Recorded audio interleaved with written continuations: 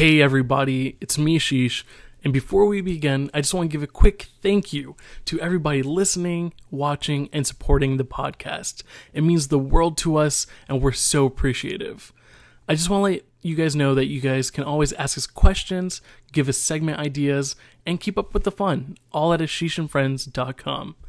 We're on Twitter at AshishandPals, we're on Instagram at AshishandFriends, and hey, we're even on Facebook, facebook.com/AshishandFriendsPod. If you're watching this video, please go ahead and give it a like and subscribe to the channel. All that following and liking and subscribing will help us grow and keep going, so we appreciate it so much. And once again, thank you, and I hope you enjoy the episode. Yes, welcome to another episode of the Ashish and Friends podcast. With voting season on the horizon, we thought it'd be a great opportunity to discuss ways to register in case you don't know that, and some voting questions you may have that we've had in the group as well, and we just want to talk about those, and we'll end off by talking about why it's so important to vote. As always, I'm your host Ashish. You can catch me on Instagram and on Twitter at AshishAri. Obviously, I'm joined by my longtime friends and co-hosts. We've got Shahan at Shehan Jayaraja. We've got Dev at Superlaser, and we've got Ryan.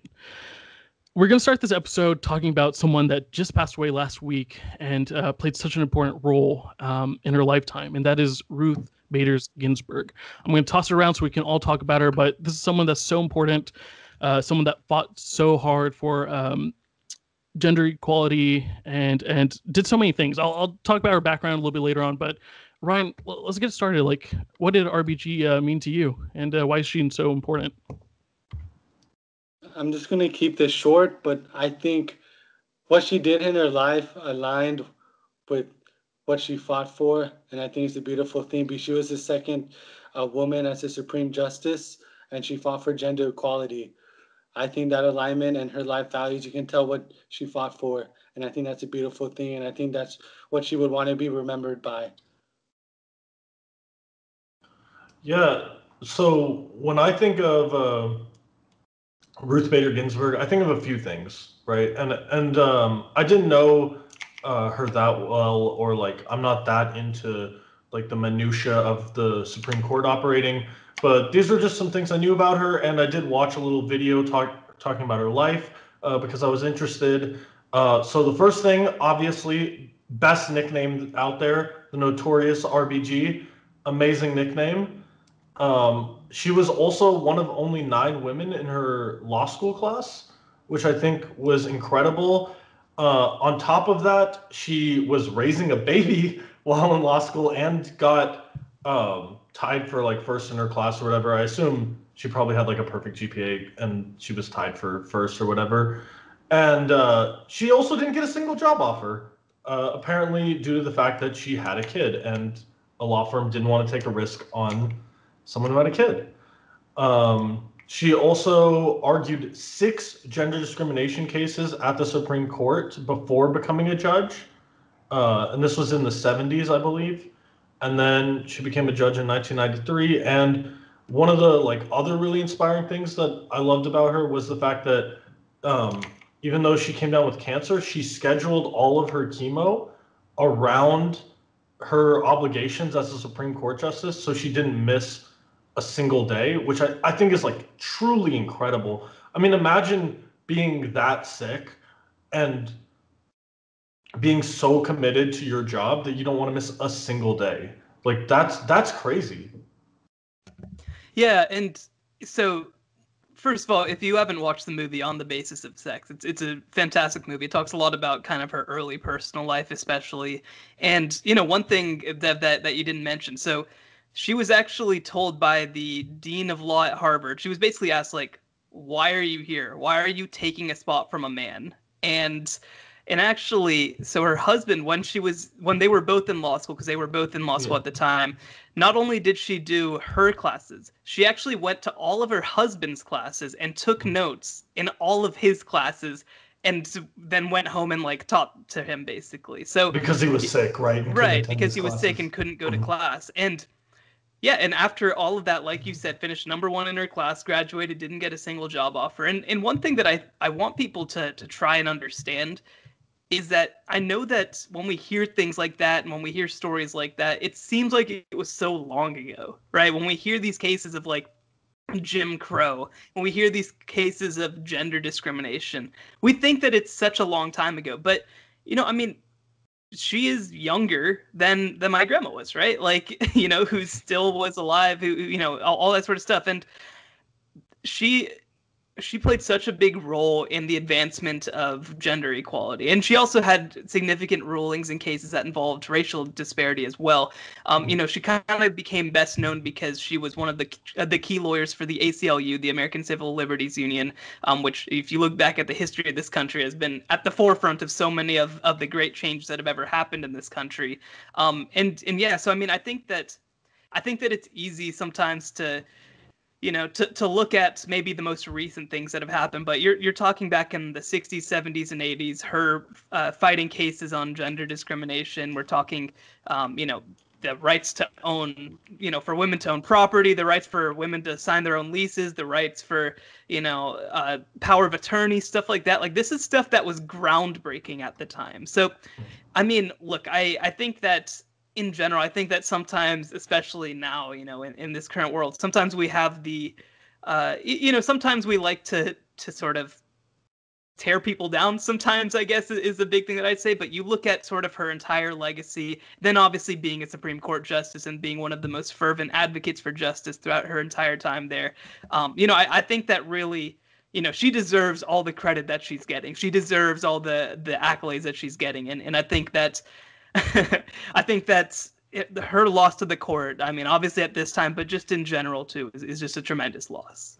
Right, and I know that one of the things that she fought for so hard was voter rights, and so it's just really, really appropriate that she's part of this episode. And one of the quotes that I had heard by her that just like always stuck by me is that she mentions that in the Constitution it says "we the people," and one thing that was like so beautiful about the Constitution is that for 200 years we've been fighting to expand that definition of "we," right? And as someone who always fights for like human rights over anything else, like that's awe-inspiring to me.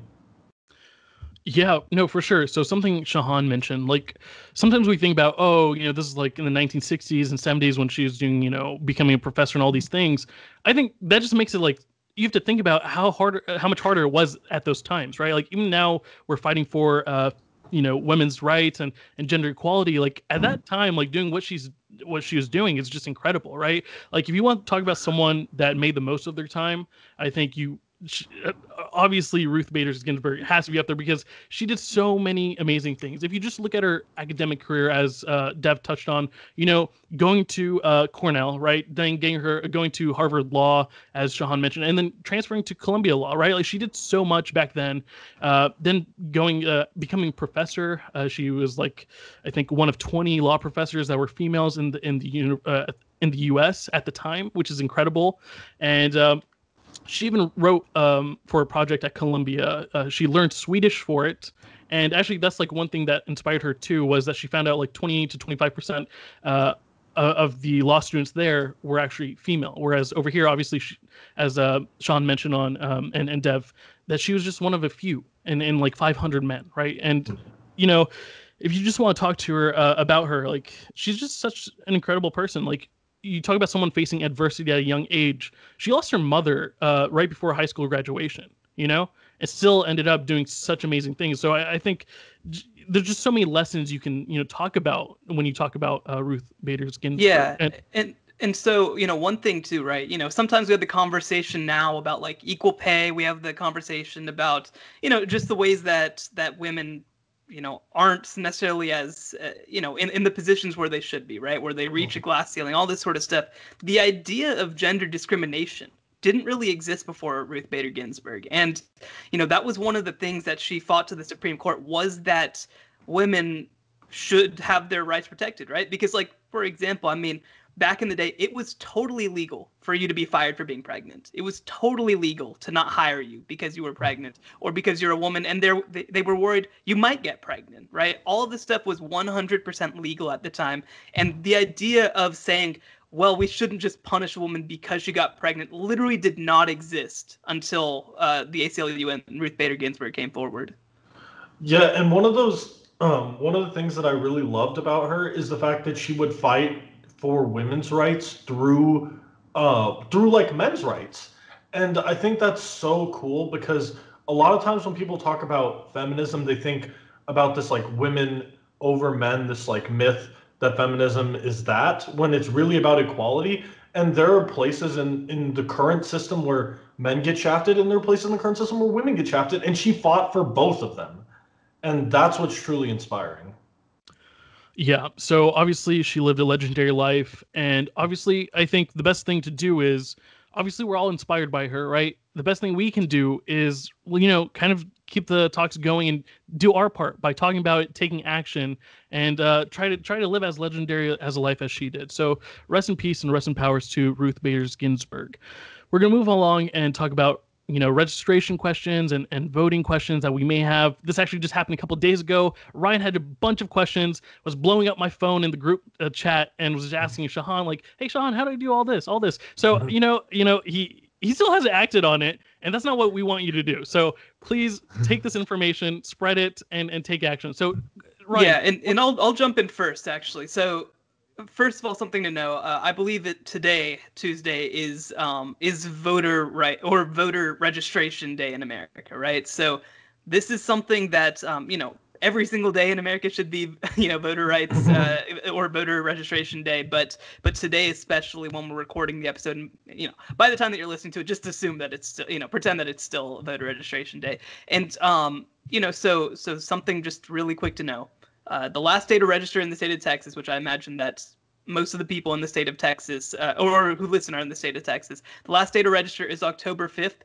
Don't wait until that day, because you have to know that it'll get postmarked by that date. You have to know that it's going to get there, obviously, in a timely fashion.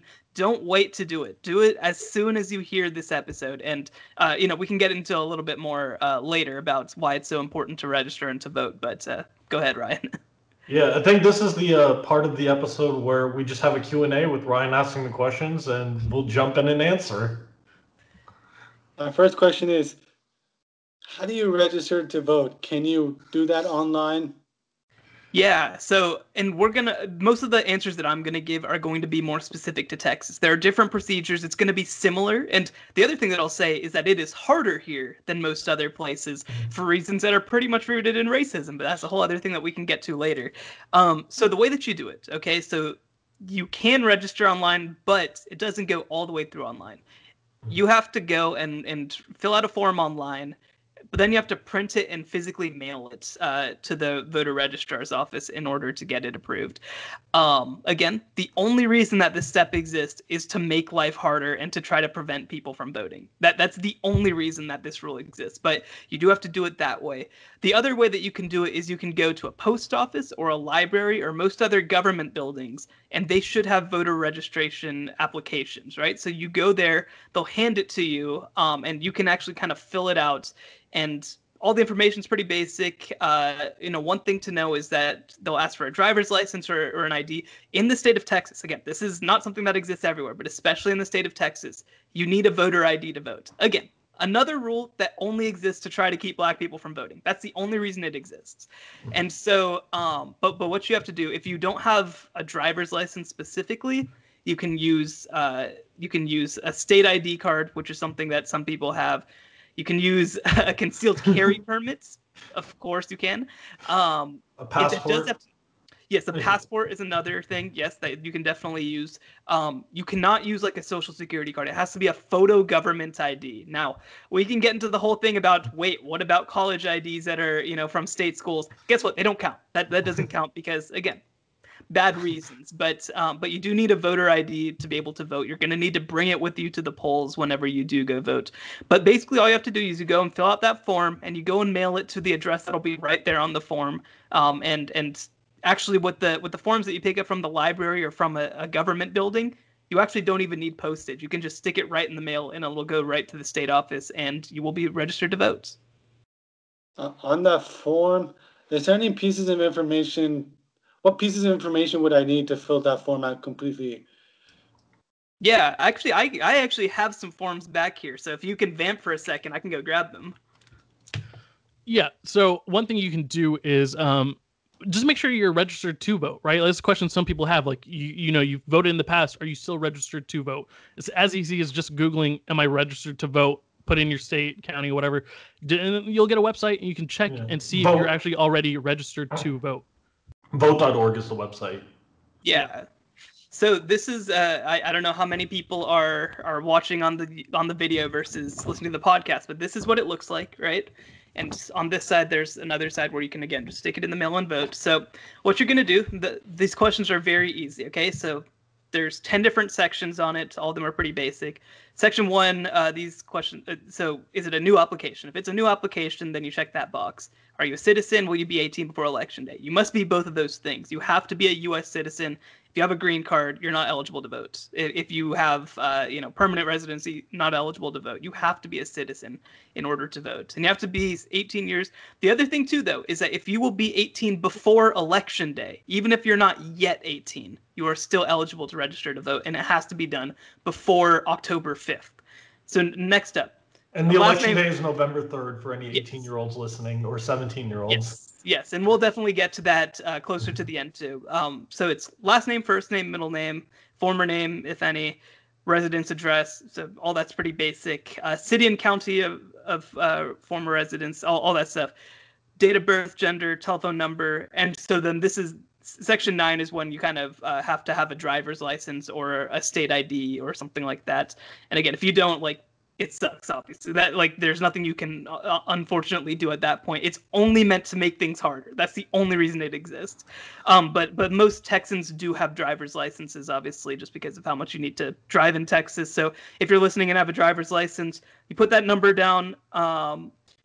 Actually, you can actually put the last 4 digits of your social security number, but you will need to find some other form of voter ID to be able to go and vote. They need to identify you that way.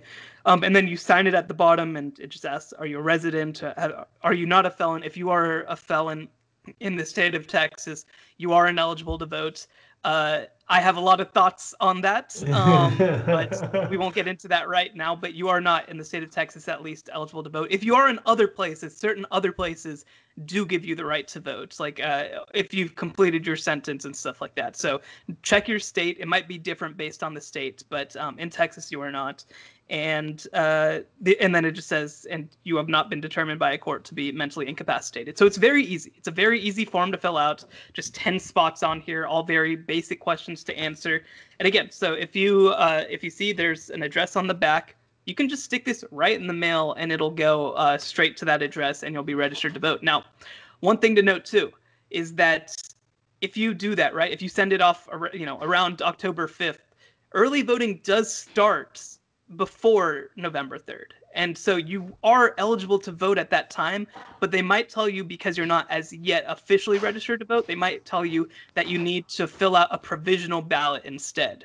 So all that means is that they'll put you down as sort of one that they need to double check once you hit election day, but you still are eligible to do that. And so you'll fill out your ballot on election day. They'll compare it to make sure that your form has in fact gone through, and your vote will still count. Okay, so now that I've filled this out and I sent it, do you know what the typical turnaround time is to get that registration? And we mentioned it while you were gone, but from what I understand, you know if you're registered by going to the website and checking your status. Yeah, and so and actually I believe that there's a Texas specific site that's votetexas.org as well. So you can actually go to that site, and if you are pretty sure that you're registered to vote, still go and check that site. Okay, every so often they'll turn over their voter rolls. They'll try to kick you off, basically. Again, I don't even think I need to say it anymore. You guys get it. But so just go and check just to make sure. Don't wait until after October 5th to do that. And just a tip, if you're going to check, make sure if it comes up that you're not registered, check an alternate or old address. So for me, even though I got my driver's license changed, even though I checked the box saying please register me to vote, they didn't change my voter registration, so I had to do that and move it to my current address. Yes. So also check, you might be registered at your old address accidentally, so fix that if you need to. And you do need to get that changed before election election day. You are not allowed to vote at your old address. You got to vote where you live right now. So, and what was the question again, Ryan? Wait, is that well? I have a side question. Is that address based on the address on the ID you're present, or the address you write down on your form? So it would be based on what you have written down on your form. So again, I mean, I know that some people have like PO boxes. You really want to try to register at your street address, and typically, where you have on the ID as well, because they are going to potentially try and match you to that address. And the other thing that you asked was turnaround time. It can take anywhere from 2 to 4 weeks for this to get turned around. But that's why, again, if you do register before October 5th and you do want to go vote early, you are 100% eligible to do that, even if your voter registration hasn't gone through. Okay, so as soon as you turn in that form, you are eligible to go and vote for this upcoming election. Okay, so now I have my voter registration. That's all fine and dandy. What are all the things I can vote for? Because I typically think I can vote for the president, but I know there's a lot of other things that you're eligible to vote for and you should vote for. So that's not true. There's literally only one vote. No, I'm just kidding. Yeah, that's actually a great question. And so this is actually there's a great resource actually called Ballotopedia. Okay, so if you're not exactly sure who you're voting for, I mean, like for me, for the primary, like that was the big thing for me, was that I'm pretty politically knowledgeable. I mean, I'm not going to sit here and pretend that I know every judge primary. Okay, I just don't, right? So basically the deal is any elected official that's up will be on your ballot based on where you put down as your address. So for example, I'm in Dallas County. I live in the city of Irving. I'm at whatever precinct, right? So I'm eligible to vote for all the things that impact that one area. So what that means is you're allowed to vote for anything. And so for Ryan, for example, you're in Bell County, I think that we talked about. You're in the city of Temple. Anything that is within that area, you're eligible to vote for all of it. You're eligible to vote for city councilmen. You're able to vote for school board members. You're able to vote for, obviously, congressman, president, senator. You're able to vote for statewide officials in Texas. So, you're going to have a pretty long ballot, especially when it comes to November. So you guys should be able to see my screen here in a sec.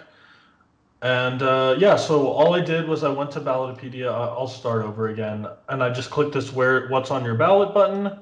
And it pulls this up. I just filled in all of my info. And I click view my ballot. And here you go. Here's your ballot. You can see everything that you can vote on. So the first one is district. Obviously, here's all the people who are running.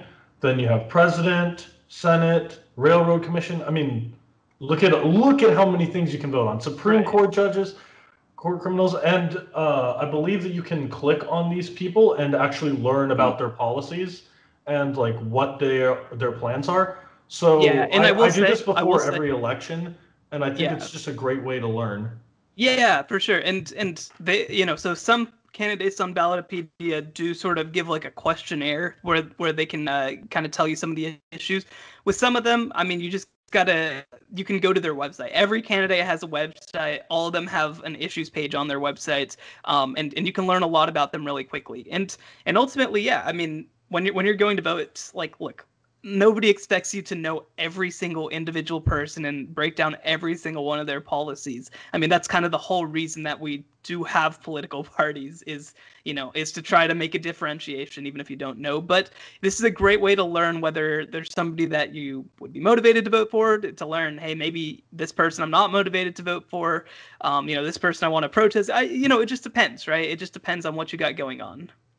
Yeah, for sure. This is a great tool. I actually had no idea about this, so thanks for telling us about this, Shahan. Dev, I think we get the picture if you want to stop sharing your screen here. Yeah, well, I just wanted to talk about, share a little bit of a very important, election that we're seeing. So, but no, it's a very good thing. It's a very good thing because something I felt, when I first started voting, you get a little confused when there's so many options with so many things. You're like, what? I thought I was just voting for the president, right? Like something Ryan mentioned, and you're like, no, you're voting for all these things. You have the option, so it's good to read up on them and be aware and know what you're going for before you head into that thing, because it gets confusing. The first time I voted, I was just like, what is this? Like, who are these people? I don't even know what I'm doing here. But that's something you definitely want to do beforehand.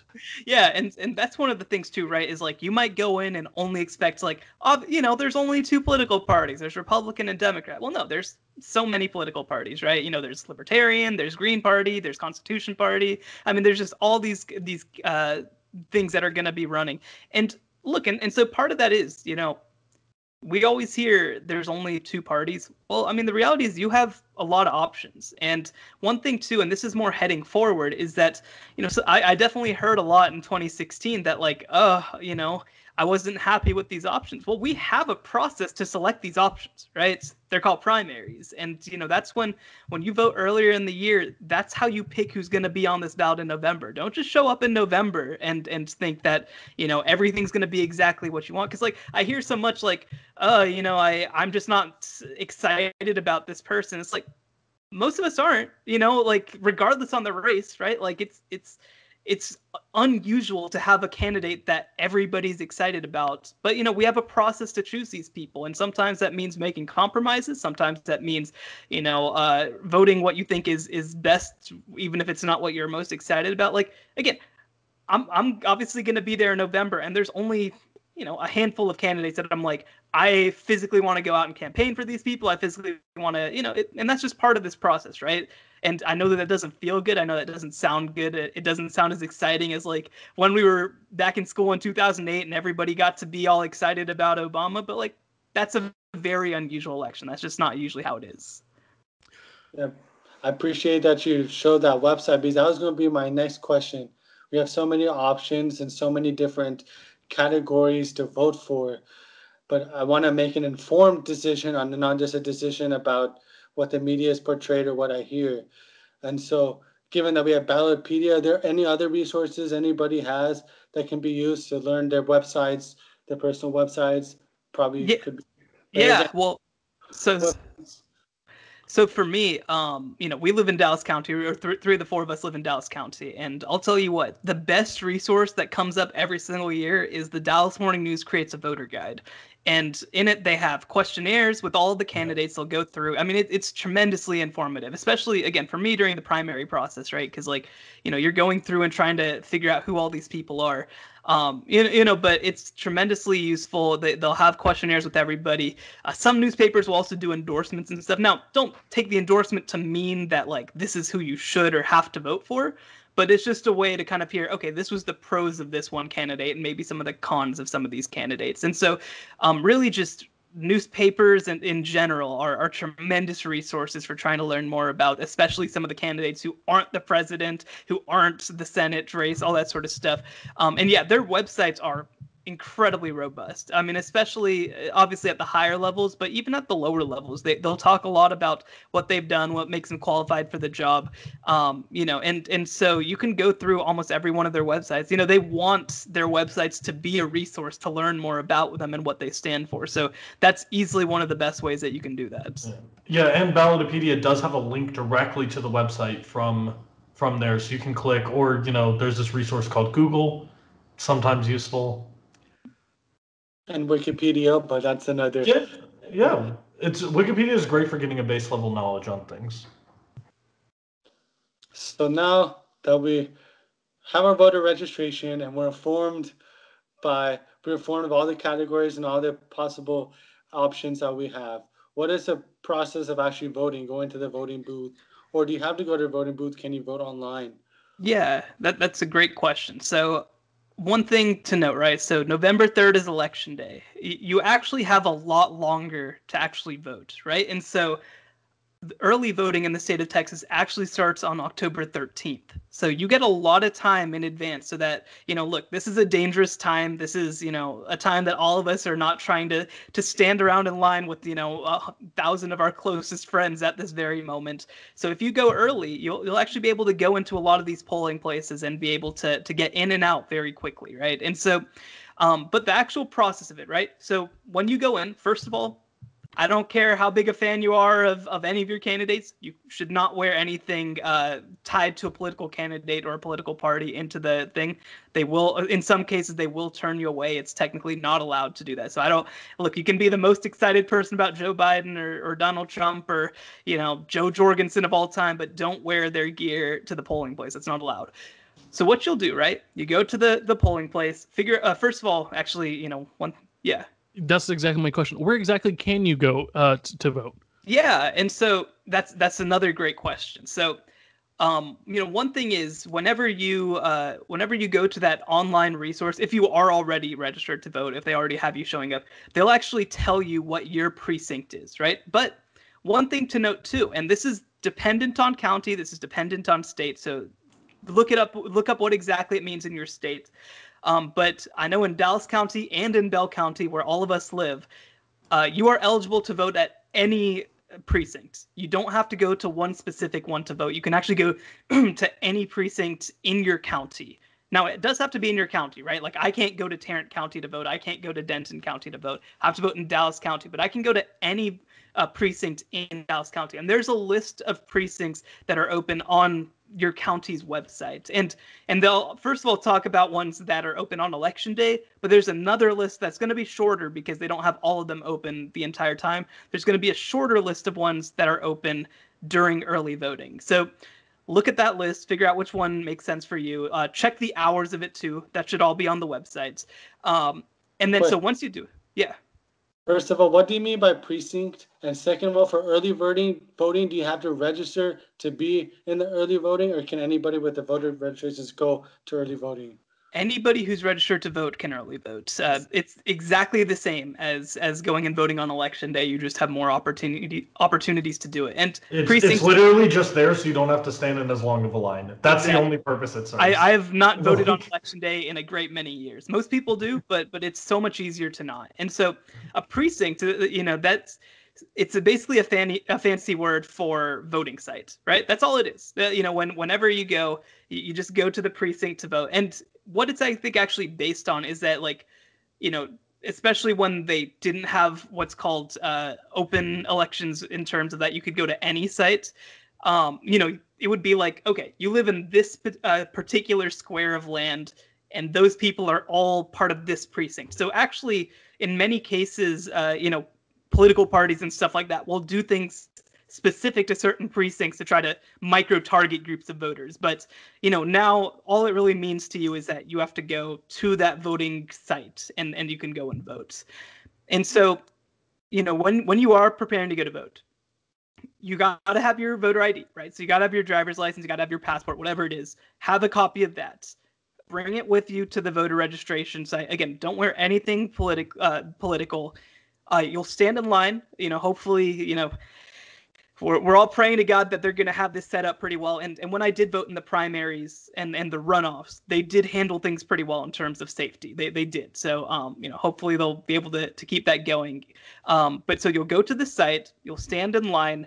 Eventually you'll kind of reach a table. They'll check all your information. They'll check your voter ID, make sure that all the information looks good. And then they'll give you sort of like they'll give you kind of, it depends on the voting precinct, because sometimes they do voting different ways, but one way or another, they'll give you what you need to vote. You go to an actual booth, right? It's like an actual voting booth. Again, some of them are digital, some of them are not. It just depends on where you are. You'll cast your vote. You'll go through all of the options, and eventually you'll either put it in a ballot box or submit it electronically. It just depends. I think that most areas where you vote now do have a physical paper just as like a backup, and then they'll submit it through like a scanner. They'll submit like your results electronically first, but then they also have the physical ballots so that they have a backup just to, just try to prevent election fraud and all that sort of thing. And then you're done. You get your I voted sticker and you can leave.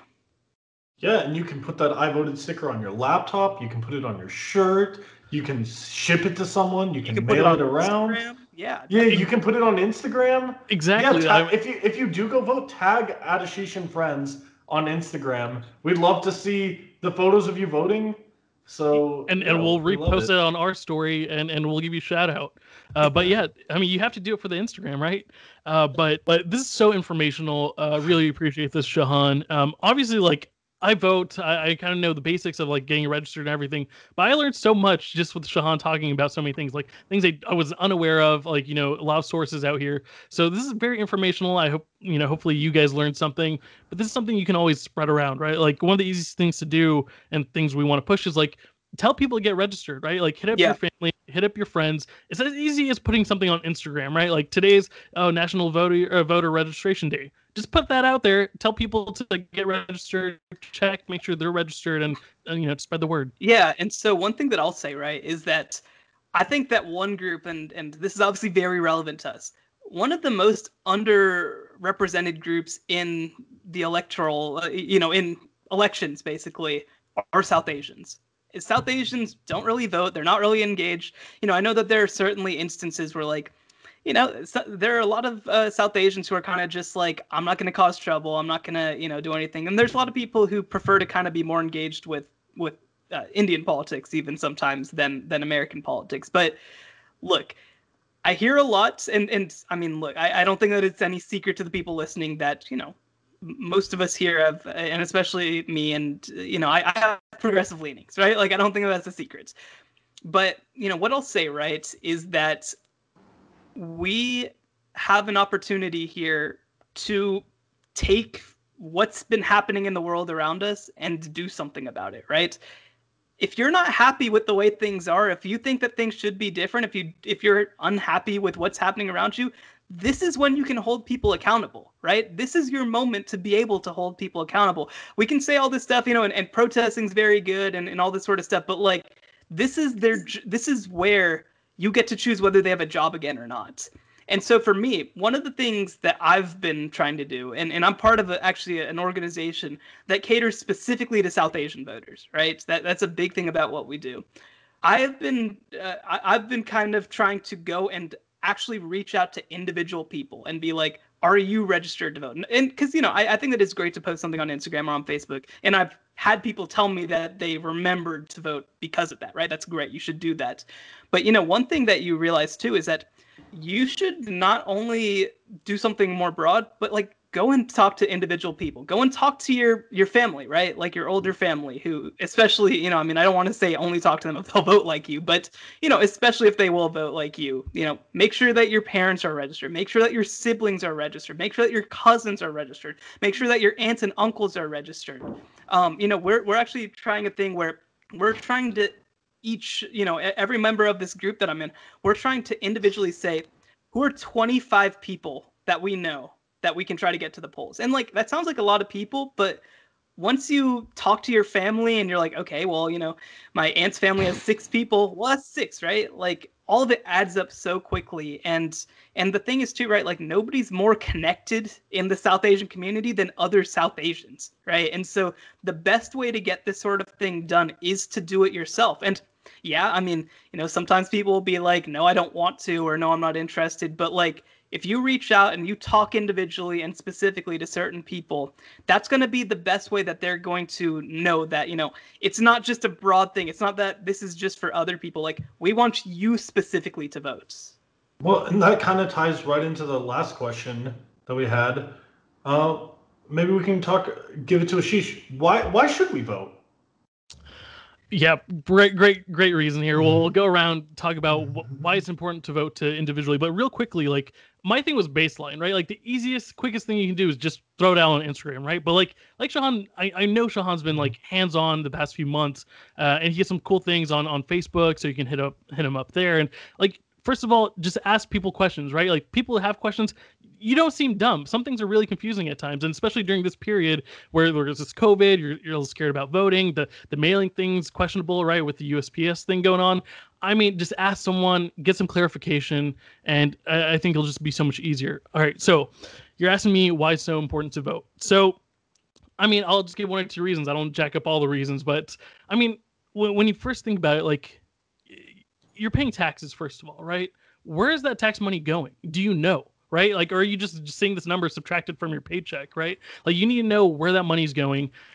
And secondly, this is just like a birthright, right? Like, when you turn 18, you're like, what's exciting at 18? You're graduating high school, and now you can vote, right? Like, you need to get your voice out there, right? Like, this is your chance where you you're not only being vocal, you're actually taking action, right? Like you can do volunteering for candidates that you like, right? You can, share, things that are going on and whatnot. But this is just like a basic birthright, right? And if you're not voting, you're giving that up.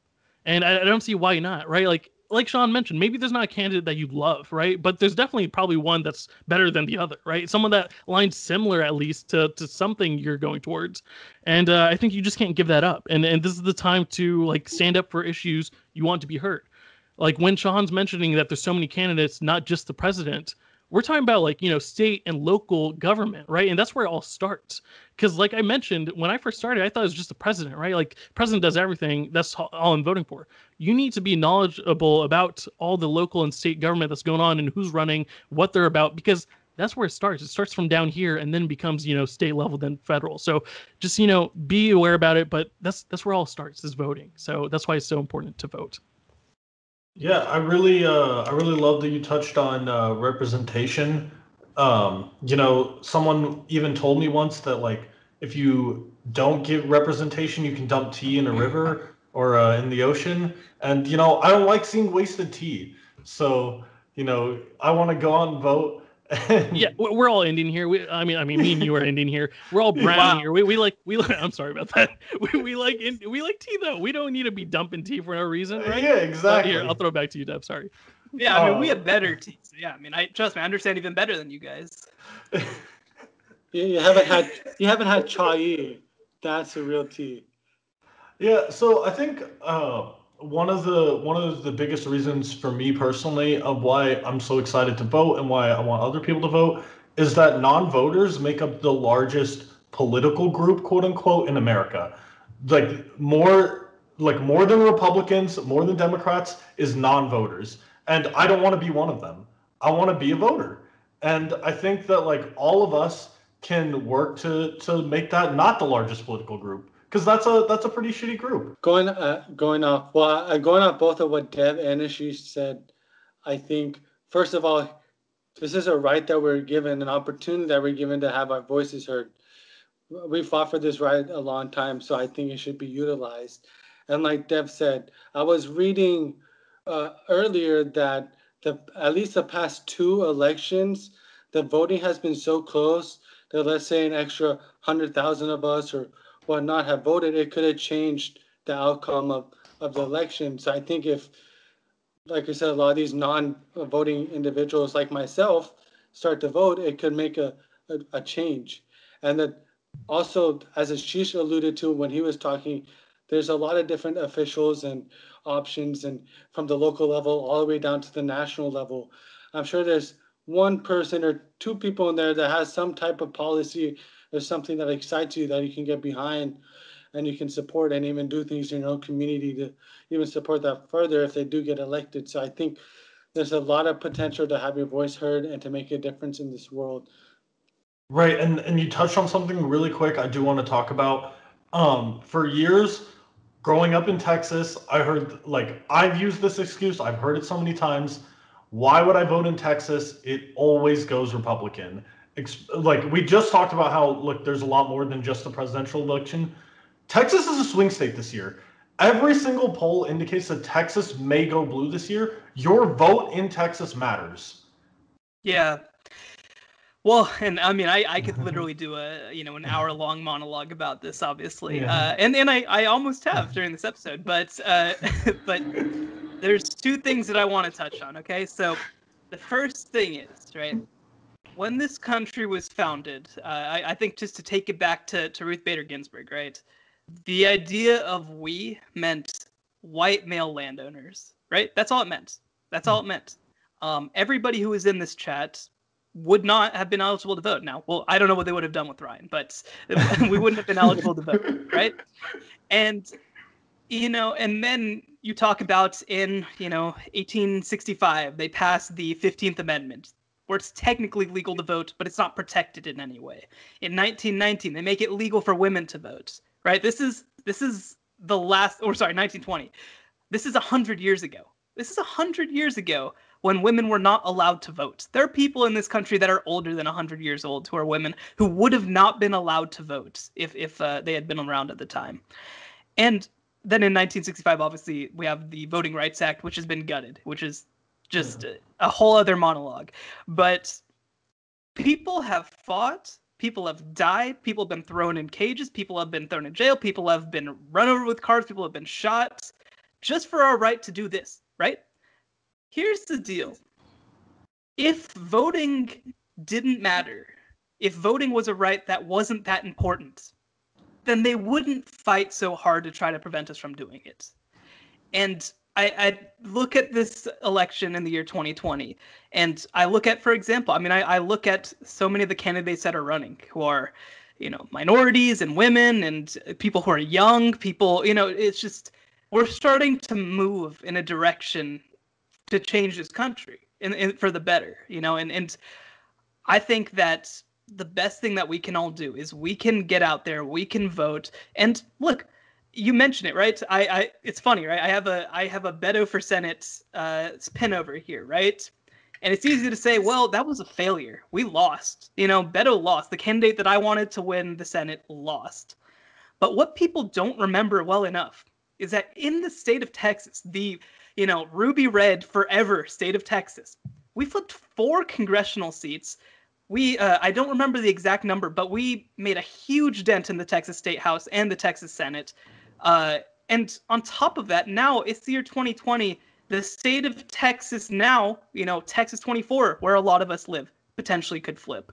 Texas 32 did flip. Texas 23 flipped. Texas 3 could flip. Texas 2 could flip. And these might just be numbers, but these are votes that when they go to Congress, it's going to change what the conversation is. And I just think that we have such a big opportunity here. And again, I will make it about my personal political beliefs at this moment, right? From the year 2016, we saw Bernie Sanders twice run failed campaigns, right? We saw other candidates who are progressive run failed campaigns. But even though those campaigns failed, and look, I'm not like out of this group the biggest Bernie fan, right? But like what we saw is that it shifted the entire conversation, even in loss. So now Joe Biden running for president is one of the more progressive candidates that we've ever had. The congressional reps that we have are some of the more progressive that we've ever had. It's not enough. We still have work to do. But even if you lose the election, just letting your voice be heard changes everything. And so, look, we have one opportunity every 2 years to vote for national office. We have one every 4 years to vote for the presidency. This is our opportunity now. And if we don't take advantage of it, we are spitting in the face of all the people who came before us. Yep. Well, that's definitely a great point, Shahan. A lot of good points in this episode from you. But yeah, that's exactly it. When we're talking about like standing up for your rights, it's great to talk about it, but like this is the time we put it into action, right? And like Shahan mentioned, this starts at the primaries, right? Like where we choose the candidate. Like if we come down here, this is like the final countdown. We have to choose one of these because this is what happened, right? Like there's steps before this where we can be educated beforehand and do our volunteering, do whatever we can, and choose who we want. Because like Shahan's touched on in these episodes and personal conversations, it starts at the local government level, right? Like all these things are in our hands. We're the ones who get to vote. So like giving that up just doesn't make any sense to me, right? Like you want your voice heard, you can make a difference. So please register and please go vote. Did you have something, Ryan? Yeah, I just wanted to thank Shahan for all the information and have the nice monologues and just the information he taught us today. So thank you, Shahan, for taking this time out of your day to help educate all of America. And thanks, Ryan, for your very pointed questions. So, and one thing that I'll say right? All 4 of us on this program are South Asians. I'm sure a lot of the people listening are South Asians. One thing that I want to note, right? We're not just talking about like conceptually South Asians could swing elections. Again, we live in Texas 24. South Asians make up 13% of the population here. If that changes from 2018 to 2020, that can swing the election. One of the districts that has gone from being nothing to all of a sudden surprisingly competitive is Texas 3. You know what district that is? Plano. Plano has been a +10 Republican district for basically our entire lifetimes. The polling's down to 1 point right now in Plano. That's insane. Like, this has never happened before. You want to talk about, Ryan, I believe is Texas 31, I believe is what it is. There's actually a South Asian lady, Donna Imam, who's running there. So we're not talking about the idea of South Asians impacting elections. This is a moment for them to actually go out and do it. And look, I mean, we have been relatively invisible the last however long this country has existed, right? The last nearly 250 years in elections.